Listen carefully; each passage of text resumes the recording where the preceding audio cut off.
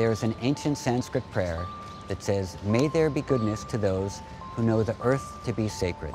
There's a Hopi saying, and it's "Haukami I," and that says, how are you with your relations? Are you good with your relations? Ancient wisdom offers us guidance in how we meet these future challenges with the truth of who we are, the most important things in life. Sometimes when we hear the stories or the teachings, it's like you get this, this feeling of, yes, I understand. If we look to the wisdom of our ancestors who lived in a way that was much more simple and in balance with the earth, that can be the way forward.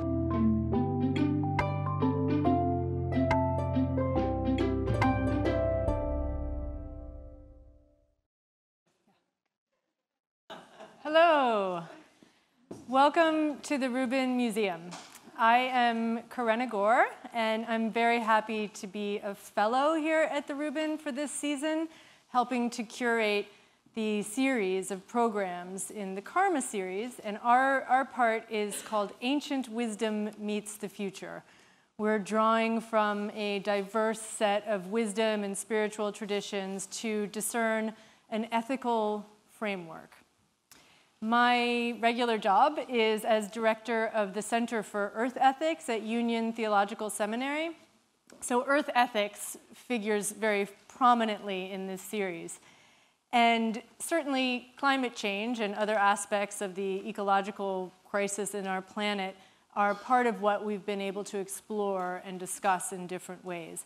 I want to be sure to invite you all. The Rubin's a wonderful place. There's so much on offer here, and I know many of you have been here before. Some folks might be new to the Rubin. In terms of climate change, there's actually a wonderful exhibit that people are invited to interact with, and the visitors at the Rubin really curate themselves. It's called The Monument to the Anxious and Hopeful. It's right in the spiral staircase. And so you are invited. It's by Candy Chang and James Reeves. And you're invited to please post your own thoughts or anxieties and hopes and enjoy that monument while you're here. Today's program is very exciting. We are joined by two thinkers who are going to discuss how wisdom traditions can help us better achieve integral and sustainable development on our planet. Jeffrey Sachs is a world-renowned professor of economics, a leader in sustainable development, a senior UN advisor, best-selling author, and syndicated columnist whose monthly columns appear in more than 100 countries. He's twice been named Time magazine's 100 most influential world leaders among them. He is the co-recipient of the 2015 Blue Planet Prize, the leading global prize for environmental leadership. And the New York Times stated that he is probably the most important economist in the world. Time magazine calls him the world's best-known economist. The Economist magazine ranked Sachs as among the world's 3 most influential living economists of the past decade. He is joined by B.T. Bhikkhu, who is ordained as a Buddhist monk in Thailand, executive director of the Middle Way Meditation Institute, a New York-based global nonprofit organization that focuses on the promotion of inner peace education as a means of attaining world peace. He travels globally to teach thousands of meditators from 30 countries on 6 continents. Through his World Peace Through Inner Peace project, he has touched people from all walks of life. And he says his quest is to bridge Eastern wisdom and Western science to serve humanity. Please welcome our 2 guests to the stage.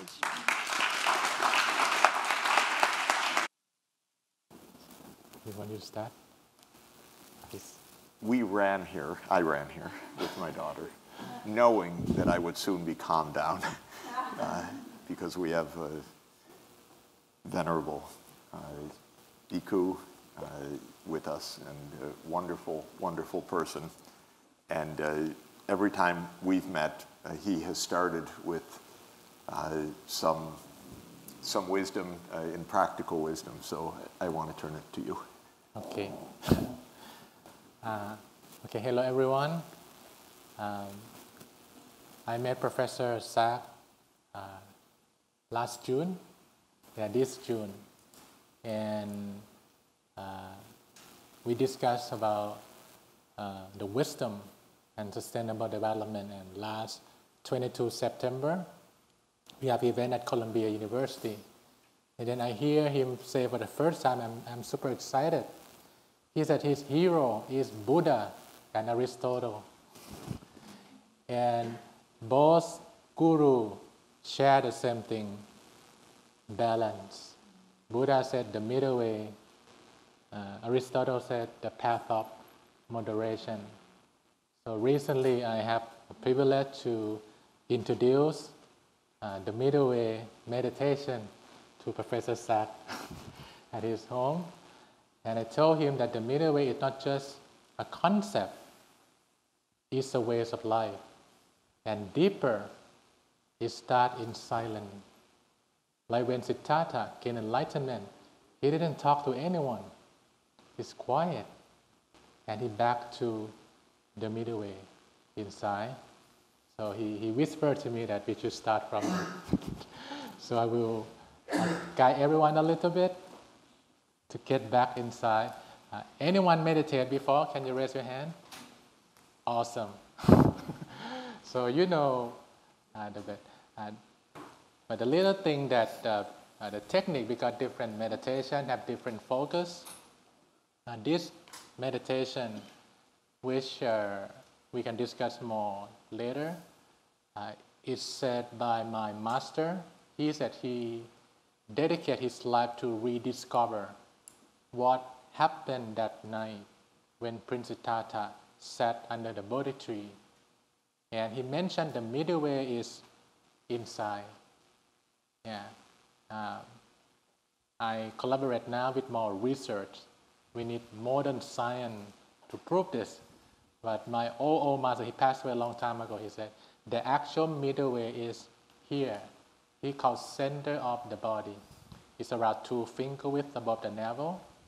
And when it becomes truth, it's not religious or science, it's truth.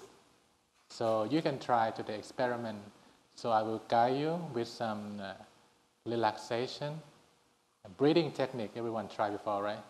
Breathe in and breathe out. But once you are settled, keep your awareness at the middle way, at the spot inside you, and keep it quiet. Let everything sink down. I told my student, meditation is a shower for the mind. So it's a shower time, not take it serious. Like when you go shower, right? No step, just relax, take it easy, and let the pure water of wisdom shower your mind. Okay, are you ready? Okay, just relax and then let your hands on your lap comfortably. We have this inner peace time together.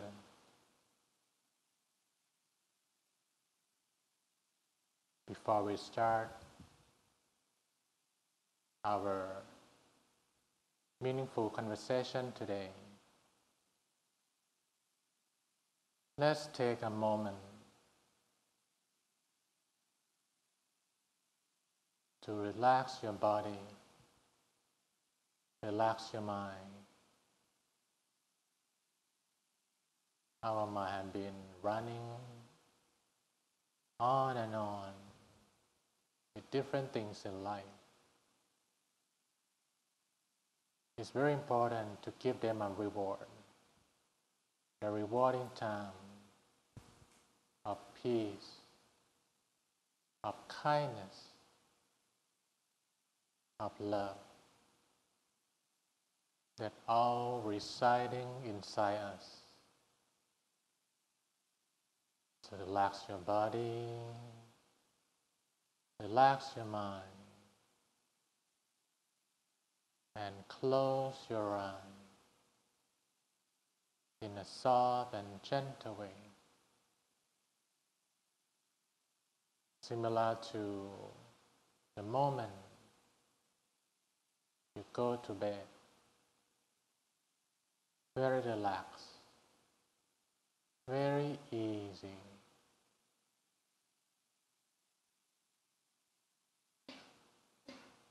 Then you can take a deep breath in and out, in and out, slowly and gently. Every time that you breathe in, breathe the feelings of peace, joy, and happiness. When you breathe out all concern, worries, tension. Breathe it out all. In and out. In and out. Slowly and gently. Relax. In and out. In and out. Keep breathing. You can feel more relief. You can feel more relaxed. Just let it flow into a good feeling, and you breathe as normal. Do not worry about your breath anymore. Let it flow naturally. Then allow relaxing energy flowing throughout your body. Like when you take a shower in the morning, that the water flowing down from the top to cleanse your body, feel fresh. You allow relaxing water flowing down from the top, your head, your face, shoulder, body, your buttock, your legs, all the way down, and feel like you are melting away to the surrounding. Peaceful, easy, simple. Then allow your awareness settle down inside yourself, around the middle part in your stomach, the inner middle way, center of the body. Let everything sink down to the bottom. Relax, gentle, like when you see the feather of the bird floating down from the sky to touch the surface of the water. Gently touch the center and let go. Feel the ripple of peace, the ripples of love spreading out. If any thought, any ideas come, let them fly away like a bird in the sky. Enjoy this relaxing time. peaceful time at the middle way, at a balanced spot inside yourself, in silence for a moment.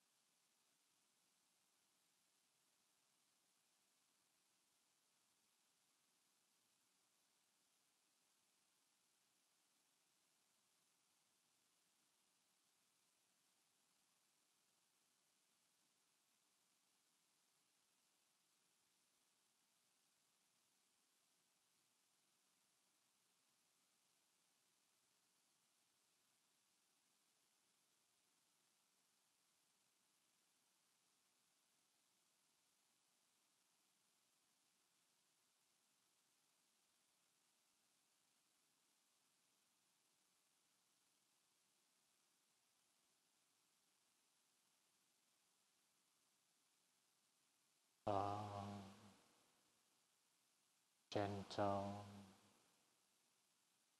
and relaxed. Change your good feeling. Change your nice feeling of peace, harmony,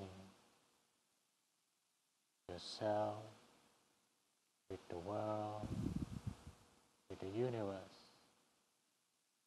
and allow this peace to be with you. Here you go to bed tonight, and slowly and gently open your eyes to remain calm and gentle inside yourself.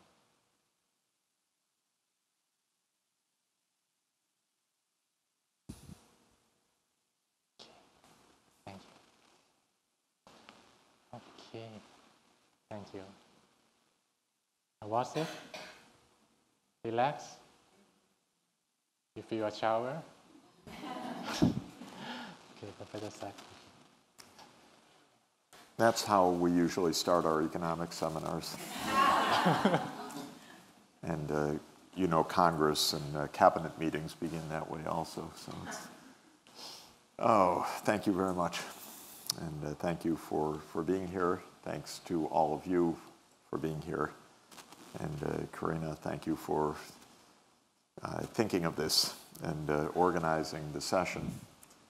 I really like the idea of ancient wisdom and modern purpose, partly because we have really lost a lot of connection with a lot of wisdom. So it's a matter of regaining some connections. I know with me, it was a new discovery of a lot of ancient Greek philosophy, which doesn't seem so ancient to me anymore. But at the time, it seemed very remote, and now it seems daily good sense and daily wisdom. But it is a matter of rediscovery because we seem to forget a lot as we also learn a lot. So we're going to talk about some of the ancient wisdom. And maybe one point that would be good to start with is your teacher and what it means to his attempt to rediscover some of the ancient wisdom. That in a sense it means that what he's regaining, it was not simply passed along in traditions, but there's really an attempt to recover from a hidden past. And maybe you could explain a bit about that and your own training in that tradition. Okay. Thank you, Professor. Thank you, Karena, for having me, and thank you, everyone. This is my very first public appearance in New York. I travel around the world, in Africa, in Jordan, and I write in my diary most of the time. I'm one of the most fortunate monks in the world. I work with Muslim, I work with Jewish, and I work with a lot of atheists. I don't believe in God. I want peace now. I'm stressed. Those CEOs who have a lot of money but very poor life. Yeah. So to touch on the wisdom, I would like to lay out some big picture. My master said, we become one when we close our eyes. And then we will feel that same fear, that same expectation, this and that. But when we open our eyes, sometimes we see different, and that sometimes misleads us. And he shared me this, and I think the wisdom, once it becomes real wisdom, it transcends tradition. He mentioned this to me, and I use it all the time when I travel, and I will shoot back to what Buddha said. He said, the truth that really transforms human being is one. It's like what? It's like sun in the sky that shine to all. Shine to Buddhists, shine to Christians, shine to politicians, even shine to the president, shine to everyone. Shine for all. It doesn't choose, but we call the sun differently, right? In America, you call sun. Even in China, they call Taiyang. Right? We have some Chinese friends, Taiyang. In different countries, you call different. I'm from Thailand, we call Praatit. 3 syllables, Praatit. Right? You imagine American, Chinese, Thai, outside, and then Americans said, this is sun. And then Chinese said, no, it's Taiyang. And the Thai will come, it's not sun, it's not Taiyang, it's Praatit. And then keep fighting how to call that sun. You get the idea, right? Yeah, so my master said, it's a waste of time fighting about the name. Yeah, let's get back to the essence without talking. And then he encouraged me, and I told Professor that maybe we have more and more meeting, to have a meeting without speaking first. Let's do not talk first. And then really feel good inside, and then can start talking. Yeah. So that wisdom that can really fix the world, it needs to go back to the original form. Yeah. It can be called differently, but it needs to be original form, not contaminated by any agenda. Okay, not by power, not by anything. Go back to that form. And to get back to that wisdom, Buddha, he talked about 3 levels. This is in a Buddhist text, you can check. There's 3 levels of wisdom. Yeah. The first one, I'm from Theravada, we use Pali. Yeah. In Mahayana and Vajrayana, they use Sanskrit. Yeah. You have some basic idea about this, Pali and Sanskrit? Okay, just shortly, in the Buddha time, Buddha speak Pali for the people, but Sanskrit is the language used in the high level of education in that time. So his teaching were recorded in Pali and Sanskrit. Yeah, we call Pali the Southern School because it spread to Sri Lanka and then go to Southeast Asia, including Thailand.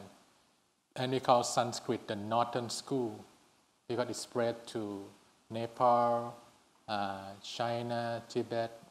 So they translate from Sanskrit. Even this series, the term karma, karma, it become English term already. It come from Sanskrit. Karma, nirvana also, Sanskrit. But Pali, we said kamma, K-A-M-M-A. The same thing. Nirvana we call nibbana. Understand the point, right? I'm from Southern School, Theravada. Eat the sun. Sanskrit way, Pali is one thing. Okay? But I'm more familiar talking from Pali. Easy for me. Buddha said, wisdom has 3 levels. And if we really want to fix, those 17 SDG thing, we need to go back to the deepest level. He said the first level called Sutta Maya Panya. Panya, you know this term? Wisdom, Panya. Sutta Maya Panya. Wisdom from studying. To translate directly, it is wisdom from listening, from hearing, from absorbing. That first level, that's what we have in education. We learn from listen from someone else, from reading. That's the first one. Then the deeper one, it's called wisdom from deep contemplation. You learn and then you become more quiet. That's how new theory come in the world. New scientists discovery come that way. But that's not deep enough. Yeah, I think the moment Isaac Newton find the law of gravity is a bit the second and the third. The third one is called wisdom from intuition or intuitive interaction. In that level, don't use brain interpretation anymore. Super quiet and move. The wisdom come from the deep source. Very pure, that not limit by this. Okay? I think we need more rigorous science that what is deeper than the brain. Because they discuss in Thailand we call this you call the mind, right? This is the mind. But in Thailand sometimes we call this spot consciousness. Yeah, I think you learn some deep meditation, you know that the center of the control is here, not here. And the current science, we don't have reference enough. We need more understanding, sometimes we call it the second brain. So the shining sun is possible. It's there since we were born and is still there after we die. But how to access to that wisdom, that's the key. Because now we get stuck in level 1 a lot. Noisy and, with many colors. Yeah, many times when I teach meditation, I use the glass. When we were young, the glass is clean. And you look through it, you find the truth, you find the beauty right away. But when we grow up, we collect many colors. Red when we get angry, blue when we feel sad, green when we feel not good about politician. and when we try to look at it, we cannot touch the solution. We cannot find the beauty in it because it's so.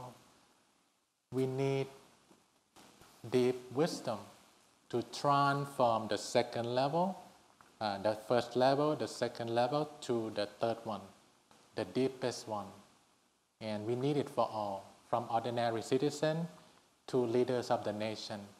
It sounds a bit challenging, but that's the way to go. That we need to get everyone back to that depth.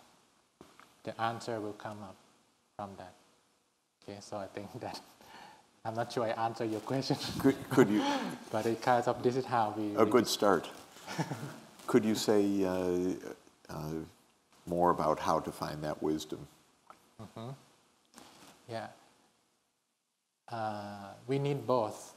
Okay. In what I learned from my tradition, there are theoretical wisdom. Yeah, it's much like a 1 or 2 level that we read. That we have books, we have many things, we contemplate on it. But it's so important to have experiential wisdom. For example, we talk about loving kindness. Yeah, you can dictionary what is loving kindness. But to really live loving kindness, that's another thing, right? Yeah, to say it easy, but to really do it is challenging. And I agree with Professor the last time that this is a lifelong thing, that you need to set a direction. I want to live differently. Interestingly, in New York, I'm so glad we have this museum, we have this conversation, because it's so, speedy, this and that, out there. So we need both theoretical to get the idea, and then you set a time.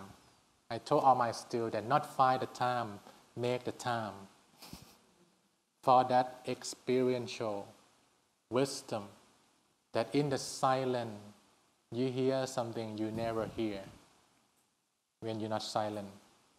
Yeah, so I think that's a 2 main track that you need to study more and you need to practice more. Yes. And what does the middle way mean? By the text in the Buddhist scripture, it's mentioned that the middle way is the path that leads to insight, wisdom through happiness and enlightenment. That's the path. But if I will give you a bigger picture, everyone know about the Four Noble Truths, right?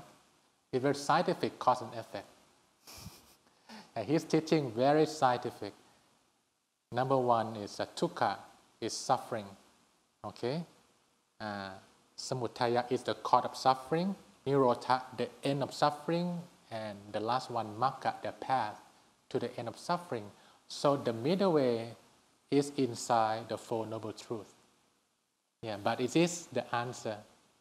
Many times when I teach worldwide, and they said, "Oh, Buddha very pessimistic, suffering.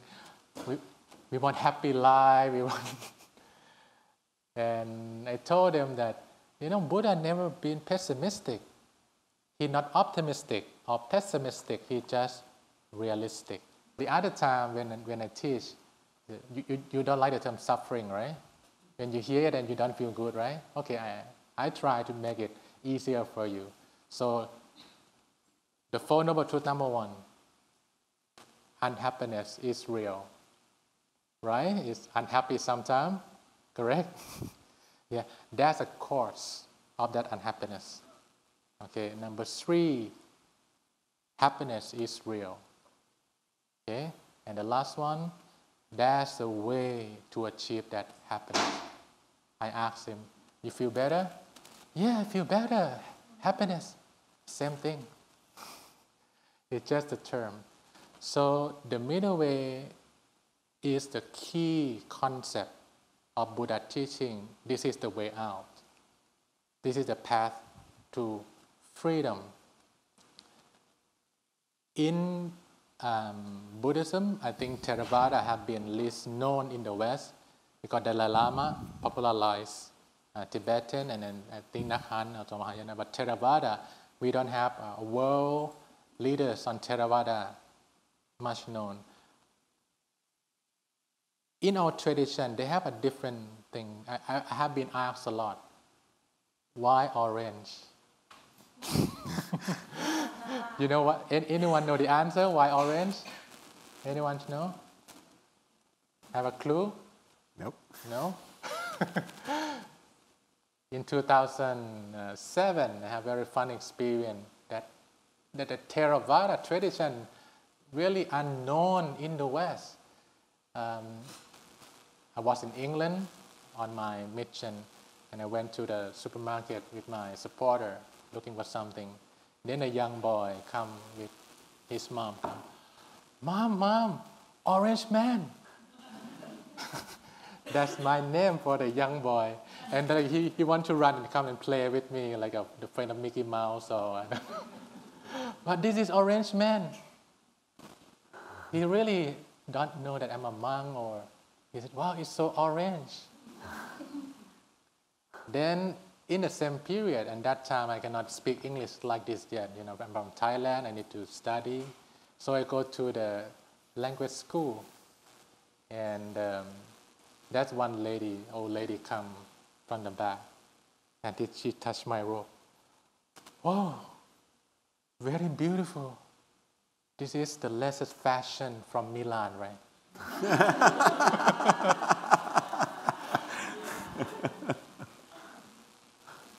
Latest fashion from Italy.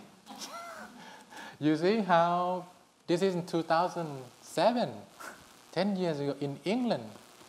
And I cannot explain very much. My English is not that strong.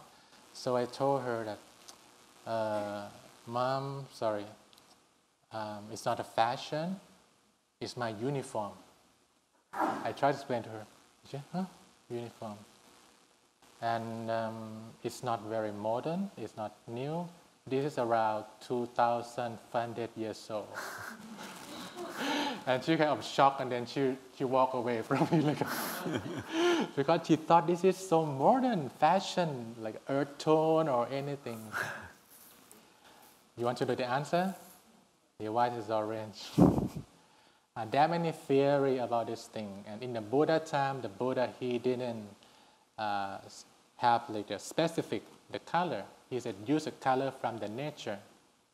But this color become popular because when Buddha traveled with enlightened one, is by walking from one city to another one. It walked through the forest. This color is look like a flame. It chases wild animals away. So it's safe. Safety reason. But it has been used, but if you read in a Buddhist text, they really write down this color.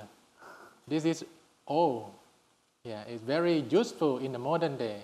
When I travel, the one who come to pick me up, they never miss me. Right?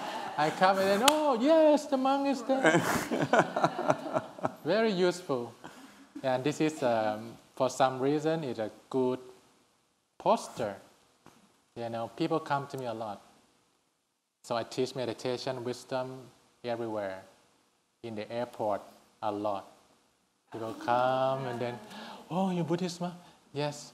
Oh, can you give me some wisdom? I just divorced. And I'm so painful now. And then, so I'm so fortunate. So that's the middle way in the concept. But as I introduced to you this meditation that I share with you, the actual middle way is when you get into your silent moment and get real touch with the middle way. The middle way is about balance. And I think I want you to discuss more about the middle way concept in the bigger scale, about SDG, about how the middle way and society will link. Because Theravada, especially Buddhism, sometimes, you just focus on yourself. You just focus on it's not. Yeah, it's a very limited way to look at Buddhism. Yeah, that the middle way concept, it can start from one, personal, and then interpersonal. It can be related to other people, and then societal can spread. Especially in the modern day, we need that social media. We need that application. We need those things that will make children excited about it. I will discuss more, but I would like to hear from Professor also that how the middle way thing and the bigger perspective, that how this will make society move in a better direction. We've been discussing that together because there are some common thoughts of ancient wisdom and our Western tradition, which became very much part of our Christian tradition, began with the Greeks. And one of the notable facts of history, not quite understood, is what a German philosopher, historian, Karl Jaspers, called the axial way, or the axial age, I should say, which is the period from roughly the 8th century BCE to about the 3rd century BCE, when in Western civilization, in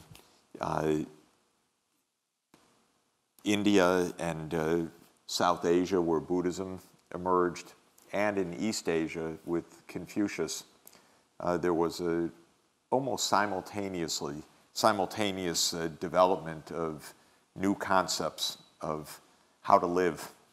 And that's what we're talking about, because with Buddha or with Plato and Aristotle or with Confucius, the questions were about the good life and the way to end suffering, or to achieve happiness, or to achieve nirvana, or to achieve, in Confucian thought, harmonious society.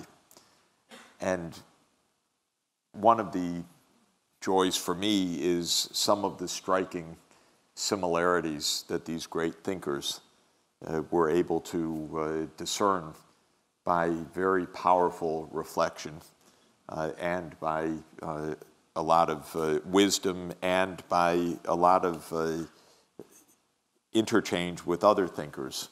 And in the Greek era,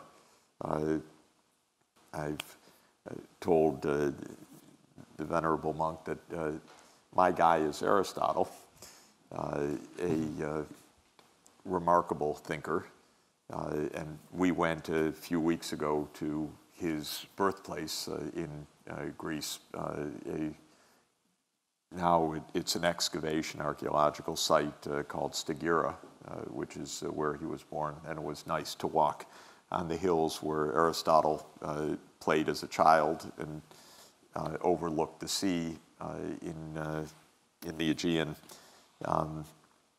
He came to Athens about 150 years after the Buddha's great enlightenment.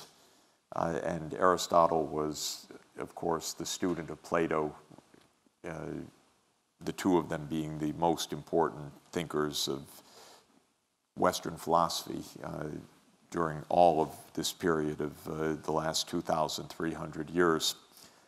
And one of the things that is very notable about Buddha's teachings and thinking and Aristotle's teaching and thinking is that they both talked about, Aristotle called it the soul, but he meant what we would call the mind, and reason, emotion, and the way we have to cultivate our characters and our activities in a proper balance. And so it goes back very much inside. And it's interesting that Aristotle did not know where the mind was, and maybe we don't know, but we think it's in the brain. But Aristotle thought it was probably the heart was the seat of the mind, not in the metaphorical sense, but in a physical sense. But he was able to discern incredible wisdom about how the mind works, because he wrote a lot about psychology, and he wrote a lot about character. And the famous writing about character, which I think is one of the greatest books of the Western tradition ever, is called The Ethics, or Nicomachean Ethics. His son was Nicomachus. And it is probably a transcription by his students of his teachings, but it's, by tradition, a book to his son about how to live. And like the Buddha, he was asking the question, in the Western tradition, the question is, what is the path to happiness? And the term for happiness in ancient Greek is eudaimonia. And the question is, how do you achieve the ultimate good, the summum bonum, the ultimate good? And when you read the Nicomachean Ethics this evening, you'll see that he says, well, it can't be for wealth, that's not the ultimate good. Maybe wealth can help on something. It can't be for material things. It can't be for pleasure. The ultimate good must be for your happiness. And how do you achieve that? And one could say that his answer is the middle way also, with a tremendous number of common observations. But in the Western idea, but I think probably not so different from the Buddha's ideas and Buddhist traditions, Aristotle noted that we are vulnerable to all sorts of excesses personally. In our psychology, our soul, as he called it, the anime,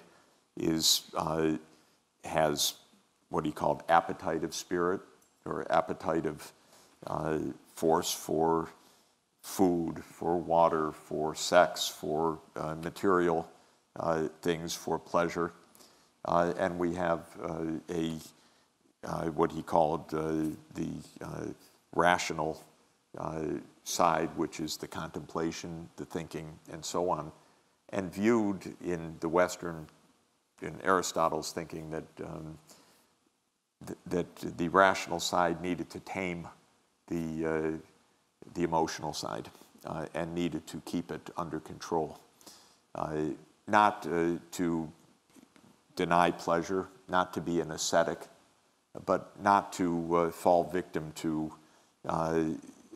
a dissolute life or to letting an addiction to pleasures take over one's life.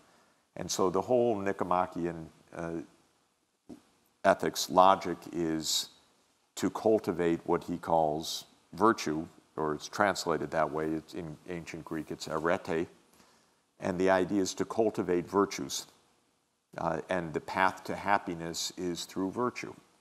So the path to happiness is by cultivating virtues that avoid extremes. And Aristotle points out all the different extremes. And for every virtue, there's an extreme of insufficiency and there's an extreme of excess. And you try to find the virtue by moving between the insufficiency and the excess. So fortitude is a virtue. And fortitude means to be brave, to be persevering, but you shouldn't be timid. That's the excess of insufficiency, or that's the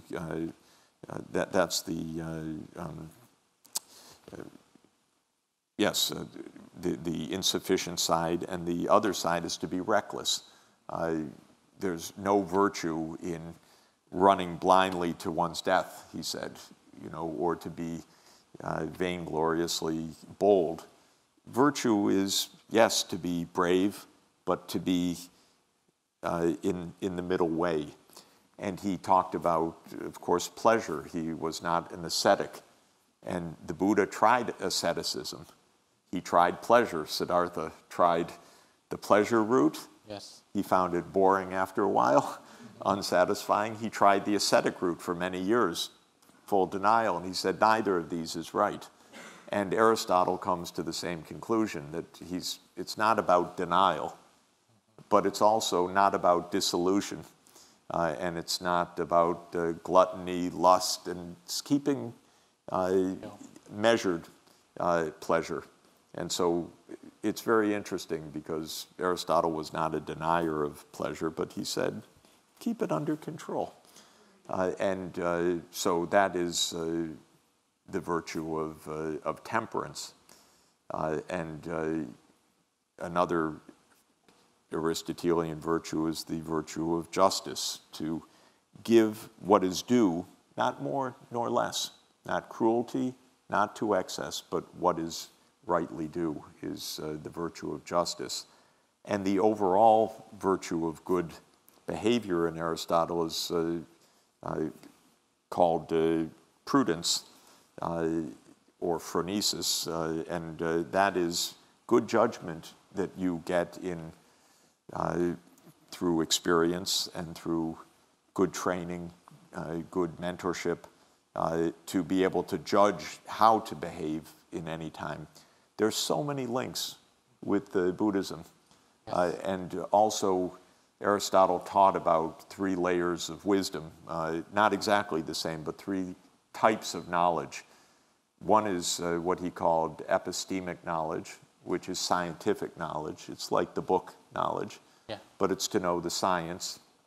A second kind of knowledge he called techne, which is an artisan's knowledge, that you have a skill, and that comes by diligent learning and so forth. And if you're a doctor or an electrician or an artisan, you have techne, you have technical knowledge. And the third kind of knowledge he called phronesis, which we call practical wisdom, which is that you know how to behave. And he said, no young person can have phronesis. You can't pick it up in a book. It is by a lifetime of learning, a lot of experience, because ultimately it's judgment. And judgment is the hard school of learning. So I find a tremendous number of similarities. And Karina is looking at the lessons of the ancient wisdom for the modern world. And one thing I think we can say very clearly is there's a lot of excess in our society.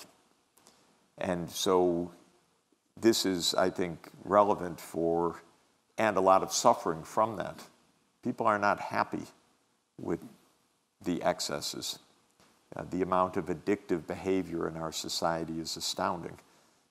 Whether it's addictions to drugs, which is an epidemic in America, whether it's an addiction to gambling, whether it's an addiction to consumerism, whether it's an addiction to power, like our president has, whether it's other kinds of, whether it's an addiction to kinds of foods that are very unhealthy. We're a society where everybody's trying to stop addictions right now, and it's really a lot of excesses.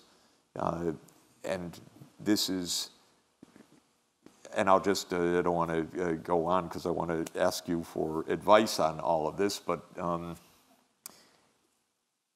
one of the things as an economist that drew me back to these issues already 10 years ago, the realization that we are on a rising path of these excesses in many, many ways. So it's not just that we have these challenges and problems, but we don't have a language for them. And now I remember exactly what I was going to say. In economics, my field, it's really messed up because when we study economics and when we teach economics, we have no reflection about our own psyches as we behave. So literally what you're told in studying economics is that you have preferences and you should maximize them. And so, first of all, it doesn't say you should moderize them. It literally, you're told from the first problem set, you should maximize your utility. It's a strange idea, actually, in an Aristotelian or a Buddhist sense, to maximize your utility, especially when you're told that your utility is a function of the things you buy. So you're supposed to maximize your utility. And we're told it's something about pleasure, something about the flow of goods that you get from your goods and services, and you should maximize that. And there's no warning sign when you study the utility function caution, you might maximize the wrong thing. You might become addicted. Do not try this at home. And be careful. Before you commit, you have a lifetime ahead. There's nothing like this anywhere. It's not even mentioned. There's a budget constraint, there's a utility function, bingo, maximize. And then we think we understand so much about behavior. And in our society, when you start to think about how many people are struggling to undo what they do or are not happy with what they do, you realize that this cannot be the right point of view. And one last point, and then I'm back to you, please. Modern neuroscience is astoundingly interesting. And of course, as you know, a lot of Buddhist thinkers are dealing with a lot of neuroscientists, and I want to put the Aristotelian and the neuroscientists together because the neuroscience is telling us of many of these challenges in a different language, in the language of the mesolimbic system and the language of the prefrontal cortex and the extended amygdala system, and how our brains can become very deeply distorted. And one of the major lessons of modern neuroscience is that there's a difference between craving and liking. Craving means you desperately want something. Liking, in some sense, means that it gives you some pleasure. But our brains are not set up that those are the same thing, actually. And so people with addictions are craving something, but they don't even like what they're addicted to. Sometimes it gives no pleasure at all. Maybe a momentary relaxation of anguish, but no pleasure. But you crave it. And in economics, there even conceptually can't be a difference of craving and liking because you maximize your utility. That's the same thing. That's your craving and your liking. So maybe you could say something about modern society and craving, liking, attachment, and your reflections on this. Yes. Okay. Very interesting. I think maybe this not directly address that question, but I think it's related because I'm not sure how many knows about this. That I think just when the happiness thing started, 2011. Yeah. Just recently, you heard about the happiest countries in the world things, or this year, which country is the happiest one? It just recently, but the original concept started 50 years back when King of Bhutan talked about gross national happiness, that we should not use GDP only to measure the progress of the nation. Right? You can imagine United States has the biggest GDP on earth, but are you satisfied with everything? No, right? Some part is good, some part, the gap, when the total number is big, it doesn't mean that it have equal things for everyone. It doesn't need to be equal, but at least have enough for everyone, and there a lot of access. I think I read now many articles talk about we have people die of hunger in a time that is plenty. But there's a people die of they don't have anything to eat. How dramatic this world, and what we're going to do about it.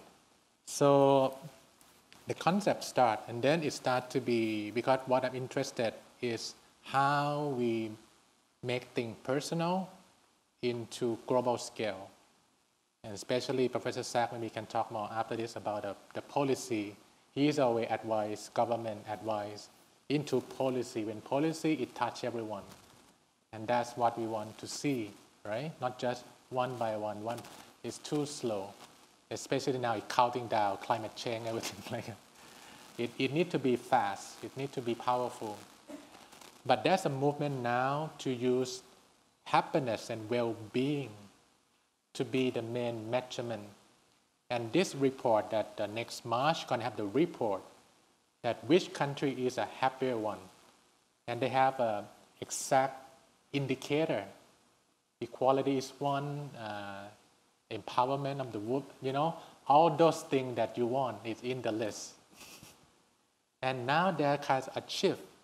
Because when it's announced, many rich country doesn't get a good spot, right? And at the top level, that it not look nice. And the people, especially the people, one is in public, then people is the real voice. He said, no, we don't want it this way. Before coming here, I asked my master that many people know that what needs to be done, but there are some big guys upstairs who controlling something. I asked my master that, how are we going to do about it? And then, he point out to what? He point out to social media, which is surprise to me. He said, we need to use the same tool that make materialism spread so quick. Now it's like you just click it, that craving thing even faster, right? He said we need to use the same thing, but for good. He just point out that if we can use technology and anything that's available right now, but tune it to the virtue, tune it to nice thing, then it can accelerate this thing. Many things is just neutral. It's how we use it, but I think the concept that it starts because when it's have money concentrated, everything go toward more money, economic, right? Maximize. But if the goal is happiness, the goal is peace for all, and it need to be louder than this, right? I hope that finally it's not GDP, that people are excited about it, but GNH, gross national happiness, that are now people are happy about it, and we use social media, and we need more influencer. Until the people at the top that, no, we need to go this way, not just the money thing.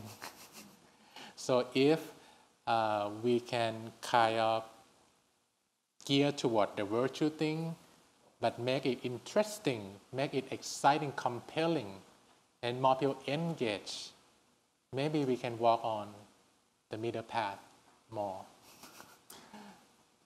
I can just tell you one episode about this journey. Are we going to 2:30? Yes. Yes. I just wanted You want me to go to... signal that if we want to allow for a couple of questions, Yes. then we need to make that transition in a moment. So Good. just carry on. Yeah, I just wanted to tell an anecdote about this. The fourth king of Bhutan made a remarkable statement in 1971 about gross national happiness. And by the way, Robert Kennedy, you should look up online the speech that he gave about GDP in 1968, famous speech, where he said GDP measures everything except that which is important to us. And it was a very beautiful speech in his presidential campaign, absolutely gorgeous. Well, the fourth king of Bhutan made this speech, and Bhutan began to actually explore operationalizing this concept by measurement and by real work of analysis of what would make our people happy. And in that context, a wonderful prime minister of Bhutan, the prime minister before the current one, Thigmi Tinley, gave a speech that I heard in New Delhi in 2010, I think was. And I was mesmerized by it because he was talking about these issues. And we decided that we would have a conference in Thimphu the next year about happiness and bring in worldwide scholars. And in the context of that, the Prime Minister came back to the UN that fall and gave the speech, I would say, to the General Assembly, which is every September when the heads of state come and the traffic is jammed up here. And it's a very odd event in some ways because everything is translation anyway. People speak and there's usually a little applause and then they go, but no applause during speeches. But when the Prime Minister of Bhutan gave his speech, he said in the middle of his speech that he recommended, we had Millennium Development Goals, then 8 global goals. He said, I would like to propose that happiness should be the 9th Millennium Development Goal. And there was spontaneous applause in the General Assembly of the world leaders. And you just felt, wow, this is a world starved of happiness because it resonated incredibly. And on the basis of that, we worked together to make a resolution which the government of Bhutan put forward to have a World Happiness Day and to study the issues of happiness in the world. Yes. And now every March 20 is World Happiness Day. And we use that as an occasion to present research each year on happiness, which psychologists and Buddhist monks and scholars have a lot to say about. And so you can read online World Happiness Day, you can read the World Happiness Report. You can find it online. It's very interesting. And it does discuss which countries are self-reported happiest. They are the Scandinavian countries, incidentally. Denmark, Sweden, Norway, the Nordic countries, Finland. They score the highest, and they live a kind of social life of moderation, which is what they call social democracy. And I think that it really has some enormously beneficial effects. The United States has been going down and down in the rankings over the last 10 years. I'm one of the editors of this report, so I watch each year. I'm waiting for the new data just to arrive from Gallup International, which does the surveying each year. But the US is definitely going down, and it is not, it's not different from the phenomenon that we're seeing of rising suicide rates, rising opioid epidemics, rising obesity, which is creating a lot of unhappiness in the society, rising depressive disorders in American society. So there's something not working well. And when you but what do we see in our headlines every day? What will the growth rate be next quarter? Do you know, last week it was revealed that for the 3rd year in a row, life expectancy dropped in the United States. We're the only high-income country with falling life expectancy. 3 years in a row now, it's gone down 1/10 of a year each year since 2014. In other countries, it continues an upward rate.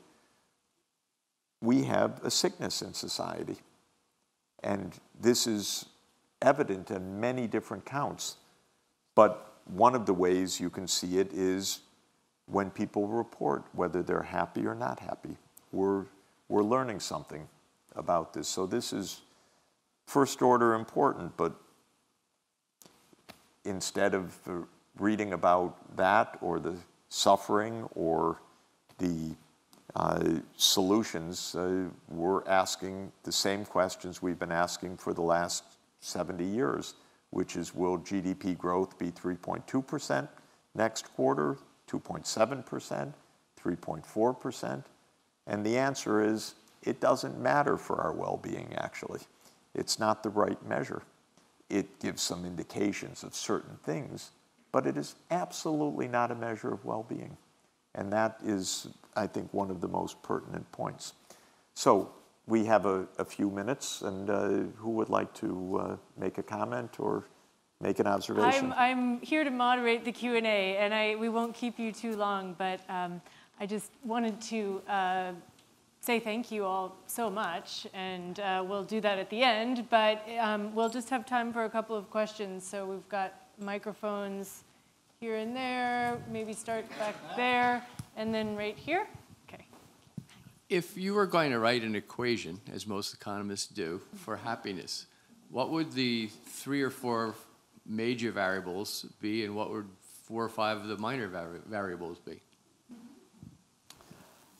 My textbook's coming out soon. But it would be first,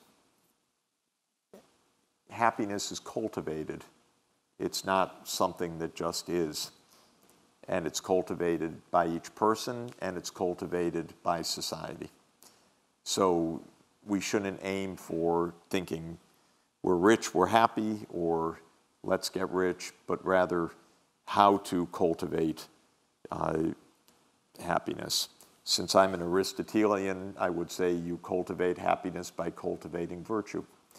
And cultivating virtue means helping people to live a good life that is a life that takes this wisdom and helps people to find a good path. And I don't think we have that adequately in our vision or our society right now. Aristotle made a big point, and I think the Venerable Monk made the same point just now, that friendship is part of virtue as well. Aristotle in the Nicomachean Ethics talks about social relations and good friends as being actually a virtue, meaning you work on good friendship. It's not just a transactional matter. And this is something where we have our social bonds in this country are really in a bad way. So one doesn't achieve happiness only through an individual route, but also through a societal level. And I think the proverbial truth, which I very much believe, that happiness comes more through giving than receiving, is also extremely important. If we had a society where generosity was cultivated and recognized for what it can do, it would, I think, raise our well-being as givers and receivers, but definitely reduce a huge amount of the anxiety level. Our country, well, we're represented by we're not represented. We have a president who, in the Greek term, has akrasia. Akrasia means incontinence, not in the physical sense of incontinence, in the psychological sense. No self-control, completely impulsive, absolutely unhealthy in his mind, deeply psychopathic in my opinion. And this is leading to great risks and great unhappiness in society as well. It's no accident we have an epidemic of shootings and hate all over the country also, because we have a hater at the top that commands a lot of the attention also. And so we need also to understand that this is part of cultivating happiness, and we should not have good character makes a big difference, and good character in a president may be life and death. Hi, thank you so much for both of your perspectives. I'm always very interested in practical steps. First, as an individual, I'm curious, what are I guess I'm thinking about it in terms of the steps between one's individual actions, and Venerable, if you could explain what those recommended individual actions are, could connect to broader systemic social change, which is what I'm seeing with the macro level view. But I'm curious, those very specific steps and how you think that could spread outward towards the various levels of influence outward.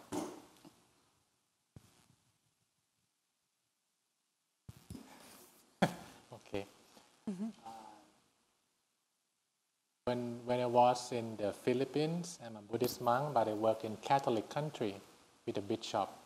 And that's the big event that really reflective on this individual to the society to we have like we call light of peace event. Like this, we have we meditate and we light up the light. It the size around 4 football stadium, 100,000. It's so large, and that 3 ministers of the Philippines come, with the bishop, with the imam, the big event, and the whole field, it become Guinness World Record because we make some image, the map of the whole Philippines and world peace through inner peace. Yeah, it's done in 15 minutes. It's super fast. You know what they do? They light up their own candle. They pass on to the next one. That's it. But everyone do it. Woof. The whole field is light up and it becomes the largest image in the world. Instantly, just light up your candle, pass to the next one. But everyone do it, including the minister on the stage. You get the idea? Okay, that I think that very, reflective, right? That the big thing is small. And we have social media. We have things that we can connect instantly around. We have this technology that can do this. Yeah. But the thing is, we're in a society and we're going to light a candle or we will not light a candle. What kind of candle you're going to light up? We're discussing, we not light a candle. Especially, you light your candle first, not mine. You get the idea, right? So this is the noisy world we are having that. That's why we need some quiet time and let each individual connect with their good step and have something quite practical. Actually, I think next September, I talked with Dr. Arekando yesterday, we will start the research on this we call inner peace education. I'm so proud to announce that now one school in Los Angeles start a subject called inner peace subject. In school, grade 5 until grade 12, one private school so they can design. We want this for our children to be more calm. So we teach that 4 things which will define happiness. Body, heart, mind, and spirit. We can use some other term, but that's soul part that Aristotle touched it. So this is the base of happiness. This is who we are. Body is a hardware, but that's a software part that we don't know so well. The body, the heart, the mind, spirit. So this covers most of the things that will make us happy or not happy. We make it like this. We have a step that root from what Buddha teach about healthy body. Yeah, Ayurvedic, those things. Healthy body, you have great health, happiness is small. The second one, caring heart. How we cultivate caring heart. Some born with it, some are not, but it can be trained through experience, through example. So we have caring heart, great relationship, EQ. Now we link Eastern wisdom, Western science, PQ, physical quotient, EQ, emotional intelligence, caring heart, and then the intelligent mind, IQ. In this program, it focuses on genius also. That when you learn this subject, you become more intelligent. Neuroscience can prove it. When you meditate, things happen. And then the last one, the most challenging one, SQ, spiritual intelligence. It's still very new, but now we are digging to understand more because it's the base of everything. With PQ, EQ, IQ, and SQ, it becomes HQ, happiness quotient, your ability to be a happy person.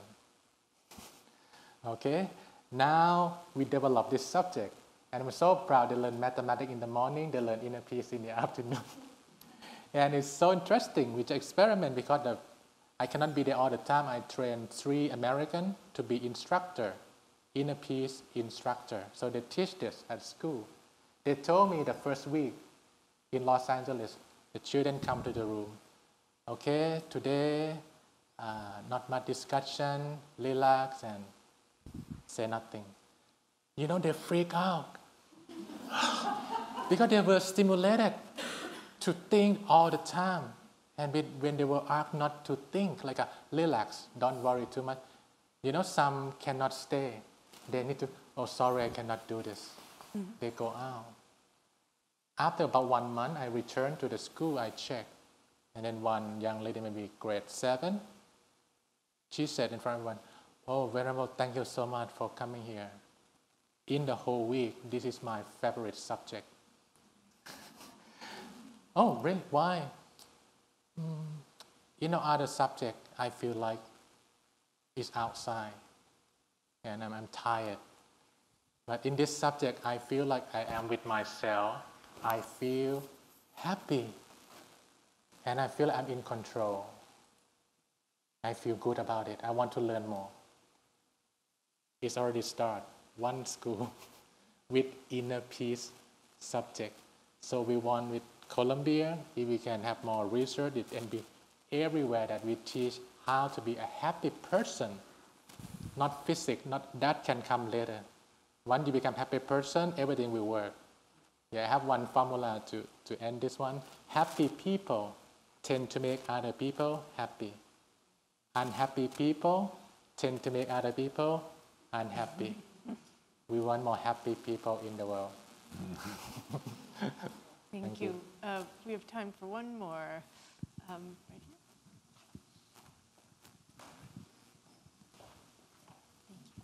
Hi, thank you so much. This is so inspiring.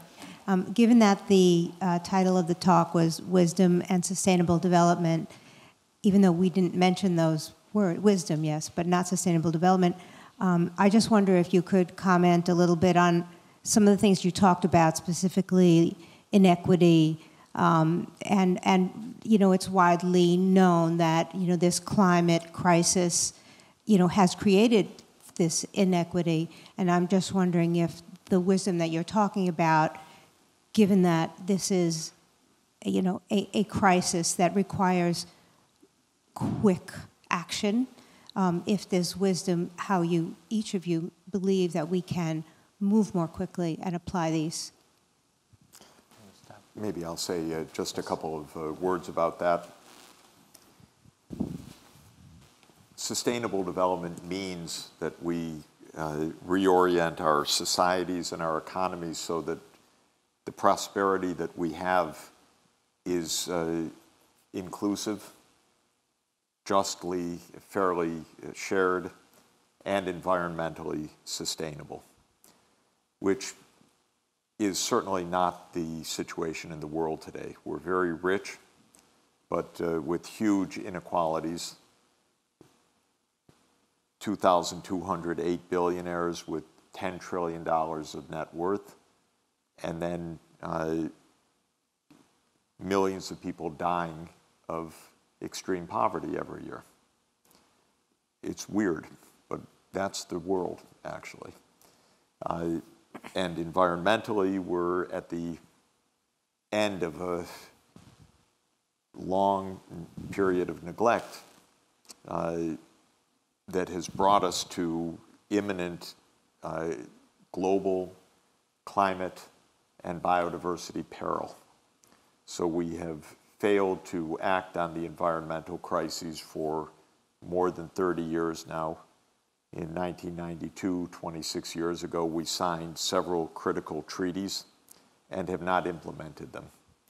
And so the situation today is as dire as you saw with the fires in California or the hurricane that claimed more than 3,000 lives in Puerto Rico, or droughts and floods and sea level rise all over the world. It's quite bad. I can tell you the most basic point you should understand is that these are solvable problems, and they would not cost that much to solve. Perhaps 3 or 4% of our annual production worldwide redirected towards these purposes with a conscious effort. So we're not bereft of solutions. We're not bereft of technology. We're not bereft of strategies. We are completely bereft of implementation. And you may or may not have noticed, because it's a non-event in a lot of ways, that there was a G20 meeting a few days ago in Buenos Aires. It accomplished precisely 0. So there was a tremendous amount of time, effort, money that went into it, and it means nothing. And part of the reason is, probably the main reason, is that the United States is completely adrift without any normal, a scintilla of normalcy, and a president who is unfortunately a very sick man psychologically. And this is really a terrible problem for the world and a big danger. And the arrest yesterday of an executive of a Chinese company in Vancouver Airport is part of a world getting out of control. I'm in the middle of a little op-ed on the U.S.'s rogue nation. It's very dangerous what's happening. So we're not failing because of the lack of things to do. We are failing because we're not doing the things that we should be doing. And this concept of akrasia I like a lot. It means no self-control, no prudence, no judgment. And that's our danger. And I won't go on to belabor the point, but what we need to do is change course. And as an economist and as an academic, I'm trying, in my part with my colleagues, to point out, here are things we can do, very practical, very important, and so forth. But to paraphrase the Beatles song, and I don't have it exactly right, when you say you want a revolution, we should fix our minds instead. Is that the... Yes, okay. That's what we're talking about. We need to get our heads on straight to understand what to do. Getting our heads on straight will not end climate change, but it will say, oh, come over here with that map again. Let's look at that. You mean if you bring that solar energy here and you bring that wind power here, then we could close down the following coal mines? So getting our heads on straight doesn't end the crises, but it makes you look at the solutions. And that's what we're not doing right now. And you may have noticed in our country, we haven't solved one thing in 30 years that I can recall. We have crises like the opioid epidemic, like crumbling infrastructure, like widening income inequality, jobs crisis, student debt crisis, and so on. You could make a long list of things we talk about in every election cycle. Nothing is solved because we do not have our heads on straight. It's not a serious process in this country of actually directing our attention to reduce the suffering and solve the problems. It's all games. It's all who can win. Who are the killers? Who are the losers? There's no study. There's no planning. There's no thinking. And so this is really why coming back to the psychological issues, the personal behavior issues, the self-control issues, the middle path issues, are not irrelevant, or the micro part, and then there's the macro part. We will not do the macro part unless we are focused that that's what we should do. For instance, save ourselves. That we have enough calm resolve to say, in a crisis, let us save ourselves. And that's why the head, the heart, the different kinds of knowledge are all interconnected now. And we're trying to find our way out of a kind of addiction, I think, at the global societal level. An addiction to what next quarter's GDP growth is going to be, or what is going to happen in the stock market the next moment, or who can do the following. And I remember, by the way, I'll just close with this. I had a realization this morning that I didn't have in the 46 years that I've been studying and teaching economics. The concept we learn, in addition to maximize your utility function, which is pretty bizarre when you start thinking about it, the other concept we learn is perfect competition.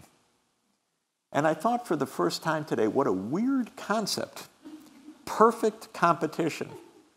Competition is such a strange idea as an organizing principle for society to begin with, as your base principle, but we have perfect competition. Instead of perfect cooperation, perfect compassion, or something else. And I never realized how strange it was till I was taking a shower this morning. So this is back to the shower theory of well-being.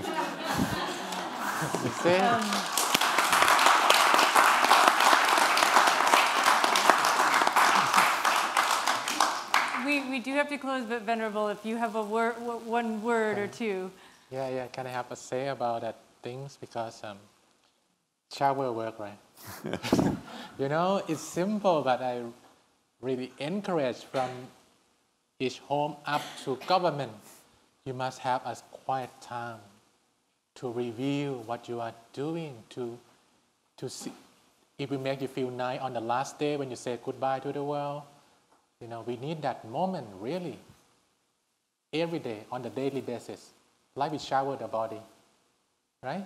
We have a meeting, we are so busy, we shower anyway.